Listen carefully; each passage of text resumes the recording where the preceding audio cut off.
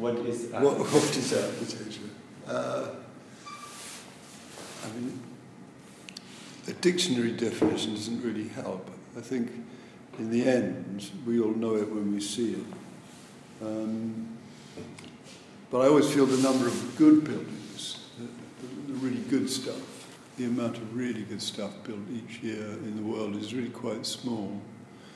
And if you go and visit it, it's the stuff that is emotionally and intellectually challenging, and you feel it. And then you talk to other people about it, architects and non-architects, and they know.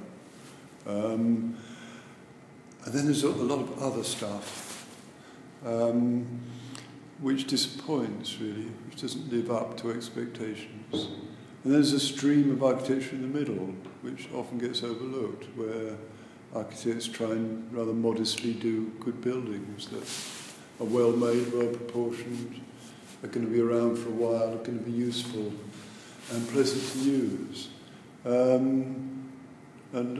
guess my desire is to get more out of that bottom category of the bad into at least the middle, and to accept that the middle is a good aspiration. And people often fail because they hope for the great stuff, and actually it ain't there. So if you can't do the great stuff, try and do the really good stuff. Okay, so what can architecture do? What can architecture do? I think what it can do is be an expression of care. You know, there's a care for a place and care for people. And I think all the great buildings do that. One of the things that bothers me is what architecture can't do is often it can't provide a terribly good living for people. I don't think architects earn enough, and we don't talk about it in a very productive way. And I think one of the reasons we don't earn very well is we can't explain easily what we do. I think it's quite difficult to explain a very complicated thing like architecture in such a way that people understand what we do and value it. So what it can do is express care through the building. What it struggles to do is to provide a decent living for those that try and do it. Okay, so what is your architectural position? My position, well, one is I am very interested in that second thing of how we try and describe what we do so other people can understand it. And with that, I suppose I'm anti-bullshit.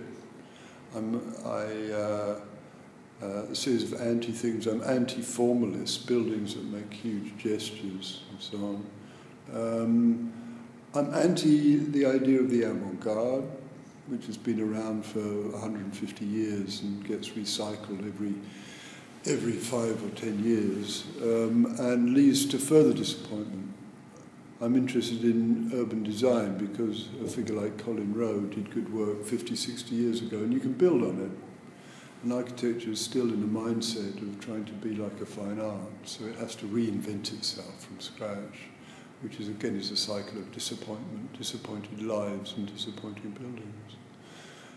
So I'm anti-bullshit, anti-importing theories that we don't properly understand from other areas, and I'm in favour of architects really valuing what they do well and trying to carefully talk about it. And with that careful talking about it, maybe they'd be better at explaining what they did, and be better at explaining what they did in such a way that they could get paid better for it. Okay, so what is your design method? At the moment, I'm not designing buildings. I'm trying to write a book, and that book is looking at the way we talk about practice. I'm trying to do it in the simplest possible terms. Having said that, it also draws on quite a lot of research into cognitive science, or the science of the mind. How do we think? How do we think about designing? And again, it comes back to the problem of how we then explain what we do, so that we can make sense to each other and to ourselves and to other people.